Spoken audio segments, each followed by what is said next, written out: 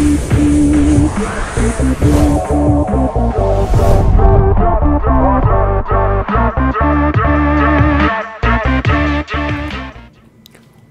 up, YouTube? Welcome to Team Madden Gaming. I'm your host, Madden25. Today we're going to be doing a segment called R versus B, Rent versus Buy. Should you rent it or should you buy it?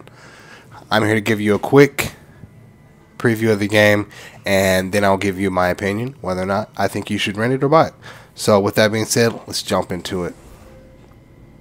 Today's title is going to be Need for Speed Most Wanted. It is the newest addition to the Need for Speed series, and if you are a Need for Speed fan, such as myself, you've probably already heard of this game. So, recently I noticed that the price of this game went down a little bit. So, I feel as though this was a really good time to just put one of these videos out, rent versus buy, just to give you guys some further insight on the game. So right now, let's see, I have the Mercedes SL5 AMG, and about 22% completed into the game. So I've been playing it a little bit. I haven't been playing the game every single day, but from what I've played, the game is, it's a lot of fun. Like I said, I would say a hardcore Need for Speed fan. I've been playing it for a while, so I've definitely, since like the PlayStation 1 days. So I've definitely been a fan of this game for quite some time, and I can say that this particular title, the graphics visually are amazing. I'm playing it on Xbox right now, by the way, and as most Need for Speed games are, they're typically the graphics are really nice. So the gameplay wise, right now, like I said, I have the Mercedes SL5 AMG. The controls are pretty smooth. It depends on which car you have. The steering is really going to vary. So I do like that, because some of the cars aren't that fun to drive. So, for example, the Lamborghini isn't one of my favorite cars to drive, just because the steering and the handling it's kind of funky. So this particular car it's okay to drive. I've unlocked a couple of parts for it, such as the turbo. See that blue stuff coming out the back? It's my indicator for the turbo. So that's part of the reason why I'm using this car right now, just because I have a little turbo boost. Whoa, oh, look at that.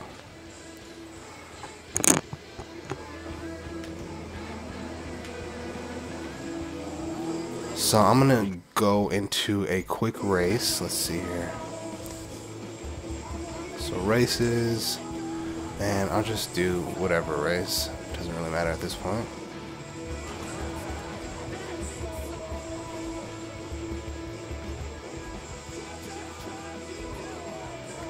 So go ahead and start this race.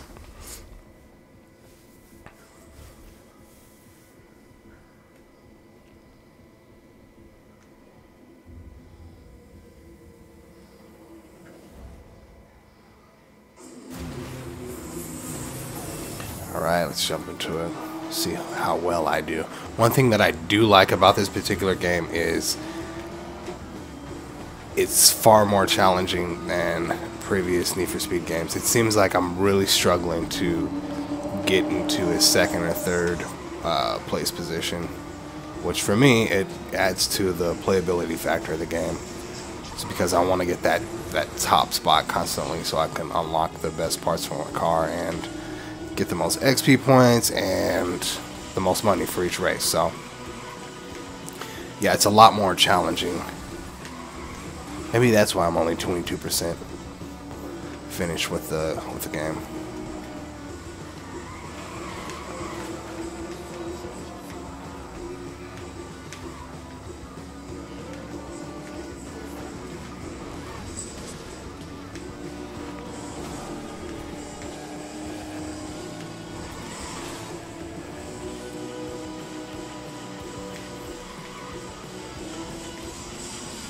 Oh yeah, see, I'm just smashing in this car. Ooh. Love hitting those corners. There's certain cars that just handle the corners very well. That's that Ford GT in front of me. There's another fun car to drive. Oh wow, I just missed the turn.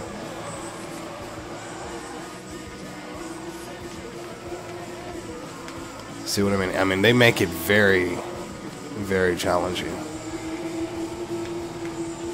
Yeah, I mean, you have your little, whoops, look at that. The crash sequences in this game are pretty cool as well.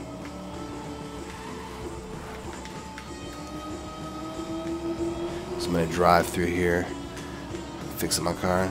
Alright, got the red. Alright, look at that. Okay, so I'm not even going to look. Oh no! Wow. I took that guy down. I'm in 7th place right now. Okay. That's not impressive at all. Okay. And you're probably saying, well, you probably suck anyways. But I swear I usually come in at least 3rd place. But whatever. At least you can kind of get the general idea of what the races are like. So, and then after you finish the race, it just takes you right back into your car. So, that's, I mean, it's pretty basic. The game, if you're not racing, it's pretty open world. And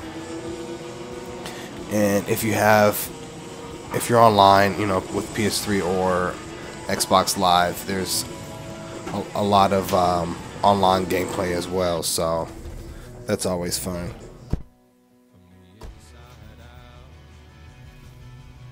So I just switched into the Audi R8. This thing is a beast. Ooh. Look at this guy, he's got his helmet on. I don't know about all that, but I will swing a couple of donuts.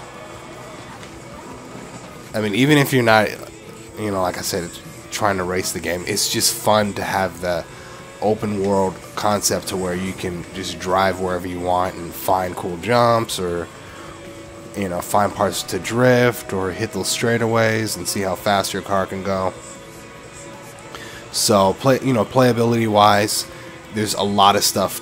There's a lot of stuff to do, and then when you add on the online features as well, that just adds to the game. So, like I said earlier, I recently saw this game drop in price a little bit, so that's why I wanted to do a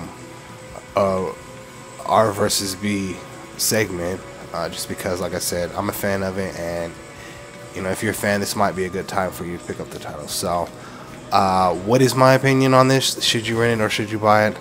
I'm gonna say this is a definite must buy for you know, anyone who just is a casual gamer who just, you know, kind of likes to mess around and drive fun cars, or if you're, you know, a fan of the Need for Speed series such as myself, you know, this is just gonna really be another fun game to put into your collection. Look at that. And I love these crash scenes and the damage that it does to your car. So, like I said, I'm gonna say this is a definite buy and go for the win and go ahead and get this title. So for me, like I said, I'm gonna be able to play this game for the next, I don't know, couple of months and get a lot of playability out of it. So anyways, let me know what you guys think in the comment section. If you agree, disagree, think I'm crazy, and any other comments you might have, any other games you might want me to, you know, do a segment, you know, R versus B, so you don't have to go out there and waste your money on it, or even, you know, waste your time and get it from, you know, a video store or Redbox or Gamefly. So let me know, and if you like the video, go ahead and show me some love, and hit that thumbs up button, and also be sure to subscribe. Alright guys, thanks a lot, and see you soon.